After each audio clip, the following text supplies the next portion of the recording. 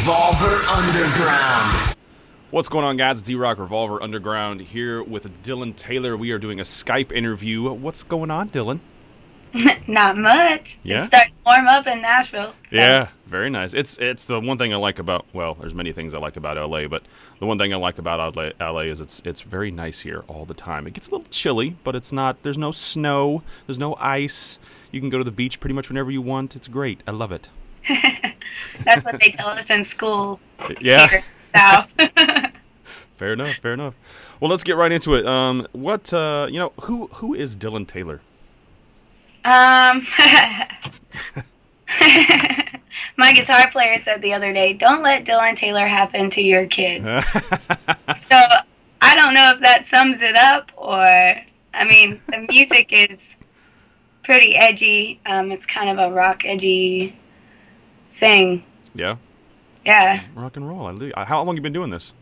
11 years now. Wow. Wow. All right. Well, that being said, what kind of changes have you seen in the music industry in those 11 years?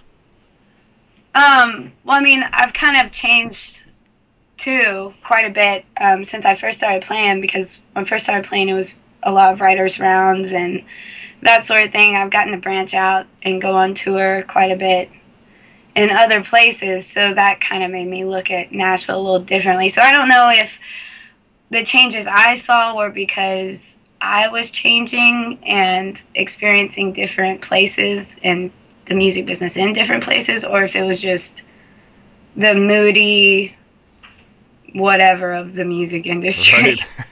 Fair enough, fair enough. Well, you're originally from Atlanta, Georgia, right? Right. What attracted you to come to Nashville? Actually, I was 11 when we moved here, and my dad was opening up a branch of his firm in Nashville, and so he was also a musician in Atlanta.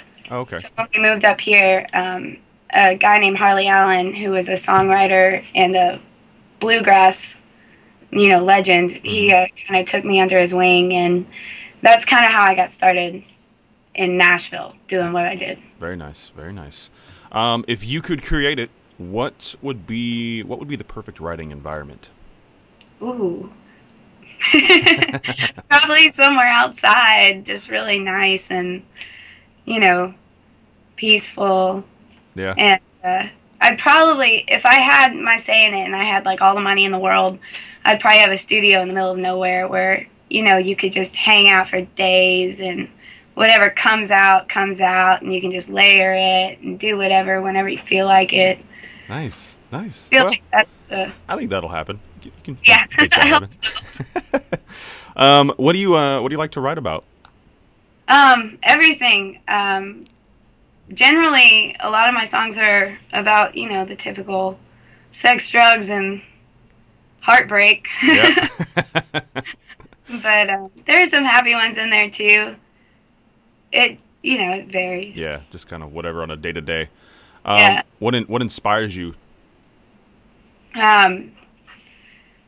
Listening to like old music, not necessarily old. I mean, I don't consider it old. It was only 40 years ago or so. Jackson Browne, Dan Fogelberg, and like putting it on the old school turntable. Nice. And just groove into it. Nice. When I was younger, I used to have like big speakers that went with my turntable, and I'd put them on either side of my head and just lay on the floor. Crank it up. That's probably why I can't hear shit now. Yeah, yeah. Well, that's. I mean, there's nothing better than that. My father-in-law has a really good sound system back. He actually lives in Iowa, but he's got a house in Nashville as well. And back in the house in Iowa, he's got a really nice setup over there, and I just love hanging out and just turning it up. It doesn't seem like it should be that good, but when you turn it up, it's amazing. It is. You just sit there for hours, which he does sometimes, and plays guitar and does his thing. So it's crazy. What's one of the experiences that you recall from, like one of the best fan experiences or best show experiences even? What's one of the best show experiences that you've had? Well, one of my favorite places to play, I have a few, but we play in Murphy, North Carolina sometimes at this place in the middle of the mountains. It's called Doyle's. And last time we were there, it's outside, it's like this tropical type thing, but then you look out and it's like not in the tropical place at all. Nice. But they have great food, and they feed us, and we play for hours, and we got to play Billie Jean just started going into it, and everybody started dancing, and we got to meet these really cool biker people that were, in from Alabama, just riding and riding and riding. And there's nothing to do for hundreds of miles out there, so everyone comes to this bar, and they're just down for a party. Wow. That does sound pretty cool, actually. Yeah, it was fun. Yeah, I dig that. I've been to a couple shows. I'm from the Midwest, so there's a lot of going out in the middle of nowhere. That's what you do when you're from the Midwest. But there were several parties that I've gone to that are probably not as cool as that. But you just kind of go out and have a good time, sit around the fire if you can, and just play. I love that. It's just relaxing and just hang out with friends and enjoy it. It's very cool. Yeah, real people. Yeah, exactly. Yeah. Well, do you have anything that that is most memorable? Something from a fan that is most memorable that they've said to you or done for you, or something to that effect? This might take me a minute. Yeah. I've met like some amazing people over the years. I don't want to pick one and then leave someone else out that probably did something equally as, Yeah, it's kind of a loaded question, sorry about that. No, it's cool. I'm just telling you, it might take me a minute. That's all right. Well, we can come back to it. You can think about it. Yeah, let's come back to it. How's the? I just moved here to LA from Nashville about almost 6 months ago now. So yeah, I kind of understand the scene. But in your words, how is the Nashville scene musically? There's a lot of layers to it. Obviously, the country is the big. You got the Broadway where you can walk into any bar down there and hear Straight and Haggard and all that stuff, and then Little Sweet Home Alabama later on in the night. And then there's like another side. There's Division where the Row is, and people can go to hang out, hear a little bit more of the writers type thing. And then there's Bell Court where the college like Belmont writers hang out, and then there's like the club scene too where people like me can take the band and play originals and play stuff that isn't necessarily country, which is really cool. And for some reason, if you're good, they generally like you and they're okay with, they're like, we're okay with you playing rock, just don't expect us to play it on our station. Right, exactly. It was kind of interesting for me when I was there because I was a DJ on the Buzz, and as a rock DJ, and that was weird for me because I'm in the country music capital of the world, but I'm on a rock station as a DJ. So but we had a really great following. It was really weird for me because I wasn't prepared for that. So it's definitely an interesting scene there, and even art. If you want to go as far as art, my wife's into fashion design and art and all that stuff too. So Nashville is definitely a place that you can. You can pretty much find any type of music any night of the week. It's craziness. It's true. It's a pretty cool place to hang out. But I think a couple of my favorites, and a lot of people aren't going to even know about any of these places that we're talking about, but I don't care. I do what I want. Puckett's. Have you been to Puckett's? Oh, yeah. Oh, man. We played there a lot. Leaper's Fork and Frank. Love it. I love it. Have you downtown now? Have you been to that one yet? Yeah, I have. I didn't get a chance to go. Is it equally as cool? It's cool, but it doesn't. For me, it doesn't feel the same because it's downtown. Yeah. Puckett's. It's Puckett's Grocery. It's supposed to be in the. I used to do the songwriters nights there, and it was just there's really nothing like it. It was amazing. I mean, I did several hotel songwriters nights. I did other events, but Puckett's was very, very cool for me. I liked it a lot. So it was very nice.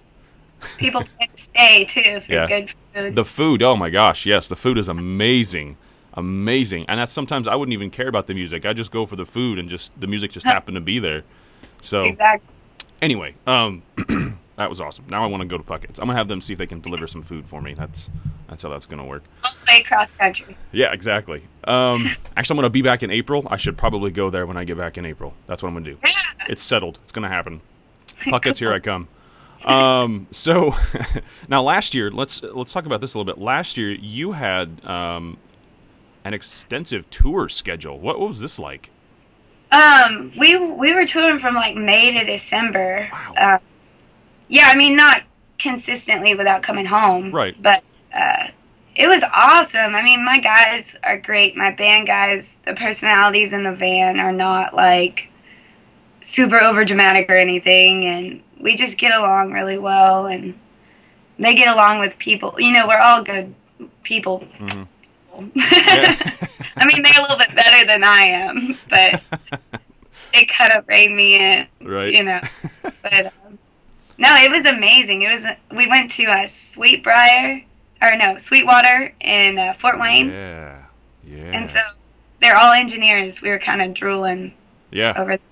Yeah, But, they actually did. They actually were doing the Grammys last year. They're engineering the Grammys last year. We got to do a behind-the-scenes interview with those guys, and they are just—they're all about what they do. They love it to death. They can't get enough of it. And I'm just like, you guys are awesome. You guys are just geniuses. I just want a little bit, just a fraction of what you guys know. I just want that. That's all I want. But exactly. Yeah, those guys are awesome. Well, that facility is amazing. You can live there. Yeah. Some of them might. Some of them might. They might. That's awesome. Wow. Yeah. So that was so what I guess what was the highlight of that whole stint, the whole from May to December touring situation? You know, about halfway into it, just realizing how far we had come just from, you know, we played places where there were no people. We played places where there were a ton of people. And just like, I don't remember where we were, but I remember standing on stage thinking, man, these guys can do this shit. Yeah. Like, we've done a lot better. We've come so far since we first got started, and that was just an amazing feeling and people appreciate it, you know. Yeah. We hit numbers online that I never thought we could hit, kind of thing. It was just really cool. It made me feel like we weren't just a bar band, you know. Yeah. We can go somewhere from here. Yeah, that's always a good feeling, and someday I will get there. But for now, I get to interview awesome people like you, so that'll work for me for now. Yeah. Now you just recorded a song from your future album here coming up. What's the story on this? It's called Chicks Like Me, and it's you know, my music is very edgy rock, but it definitely has a country aspect to it since I was raised in the South. But it's just about chicks, you know, crazy ass chicks. You know, the ones that don't hang out with each other because they end up like killing each other kind of thing. You know, it's like we respect each other because, you know, we can handle ourselves and we don't need anybody's help, and we can drink with the guys and that sort of thing, but we do not get within 100 miles of each other because shit blows up. That's awesome. That is awesome. Oh my goodness. Well, so what's the? I mean, are you you just finished one song? When's the album going to be coming out? We were shooting for spring, but just to be safe, I'm gonna say summer. Right. Fair enough. Fair enough. There's always something that happens. There's always you can plan and plan and plan. I've done several release shows. And then, you know, you get, like, with a week within, and we're like, oh, something's happening. We can't do this now. And it's like, but I've been promoting this. What? but yeah, so it's hard. It's hard to know exactly what to say on that, but rock and roll. And then will that be available everywhere? Yes. I mean, not in, like, you know, Target and Walgreens. But online and all that good stuff? That covered. But, nice. iTunes, Amazon, all that stuff. Very nice. Very nice. Rock and roll. Easily accessible. Yeah, I like it. Do you prefer playing with the band or playing by yourself? Well, that's a hard question. You know, I played by myself for a good 6 years before I ever played with a band. And I like playing by myself, but when we're on the road, we have band show with a break in the middle for the acoustic set. Oh, nice. Because, I come across different acoustically than I do with the band, but I definitely, right now, in this moment, I like playing with the band better because we haven't played out in about a week or 2 weeks. Right. When are we gonna play? Yeah. That's awesome. You have a festival coming up that you're playing. I think it's next month, in March. Gorilla Festival. Is that what it is? Ah, yeah. Yeah. What's Red this? Gorilla. It's a festival that goes along with South by Southwest in Austin. Ah, okay. Yeah, and so you know, you don't have to pay really. It's for the people who don't participate in like the businessy type thing of South by Southwest. Yeah, you know, they sit up straight and they wear their ties. Right. I mean, they come too, but it's like the whole strip. I guess it's 6th Street. Okay. Yep. All those bars open up. Last year we played 4 gigs there. This year I'm going to be going acoustic without the band and playing a new club called Amped. Nice. And I actually don't think it's open yet, but it will be open then. Okay. Maybe that's going to be the release or something like that, or the Yeah. grand opening. Yeah, rock and roll, man. All right. Well, it's 2013, brand new year. We're just fresh into it. Dylan Taylor, what is going to happen in 2013 for you? Oh, I'm going to become a millionaire. Yes, and you're going to adopt me. I'll adopt you and another puppy. Yes. I'll bring the puppy with me. Yeah, there you go. Fair enough. Fair enough. Is there anything that you're looking forward to? You know, other than just playing gigs, your album's coming out. Is there something that you're excited about right now that you just want to share with everybody? Having to do with music or just in general? Whatever. In general, yeah. Whatever. This is you right now. Whatever you want to talk about. Well, I am moving into a bigger apartment next month. Yes. This is a super big deal. Yep. Because I've been living in a 500 square foot space with my dog, and it's a pit bull, so he's not. That's awesome. Wow. Yeah, no doors, you know, so it's kind of like you eat in my apartment and you're eating in the bedroom. Yeah. So, but we're moving on up in the world. Nice. I dig it. That's good. Yeah. Well, currently, you kind of touched on this a minute ago, but where can we find you online? Oh, I'm on Facebook and Twitter. The Twitter is at Dylan Taylor Now. And Facebook is Dylan Taylor. And you can find all that at DylanTaylorMusic.com. And I answer my messages on Facebook. Yes, she does. Yes, she does. I know I'm this. big on that. That's awesome. Don't ever lose that. That is awesome. Yeah, So. well, you have to. Yeah, I mean that's how you connect with people. It's just the right thing to do. It's like me having an interview with you, but Ronnie's conducting it. Yeah. Yeah, that doesn't make sense. It doesn't. Yeah, not at all. Briefly, I wanted to cover this too. I forgot about this, but you're sitting at Next Century Music right now. I am. Just real quick, can you give a brief summary of what's going on with these guys? Next Century Music is I am signed to a 360 deal here, which means artist development, publishing, and management, or producing, one of those two. But they, you know, they pretty much do everything that needs to be done for an artist. We have a studio here. This is the control room, and then my band rehearses in there, and it has like a vocal booth and everything else. But they're the business side of things, I guess. And my producer, Ronnie, he runs the studio. So And he does it very well. Yeah, big family. Yeah, that's really cool. I had a chance to interview you guys. It was like 2 years ago, maybe something like that, for Balcony TV Nashville, I think, and got to see the studio over there. It's very nice. I would encourage anybody that's in Nashville to go check it out. Go talk to these guys because they know what's going on. So, you know, Dylan would say the same thing. You obviously you've signed with these guys. You love them, so it's a good thing. Go check them out. What's the website for those guys? NextCenturyMusic.com. NextCenturyMusic.com. There it is, right there. Dylan Taylor, thank you so much for hanging out. Do appreciate it, and you know, good luck with everything. Your album's getting ready to pop out, so that is going to be amazing. Looking forward to that. I'm going to be listening for those tunes to come through my speakers. It's going to be good stuff. But one more time, give your website. DylanTaylorMusic.com. There it is right there, guys. Go check it out. And lots of good stuff coming out of Dylan Taylor right now. That's all I got. Thank you guys so much for hanging out. I'm E-Rock. Peace. Revolver Underground.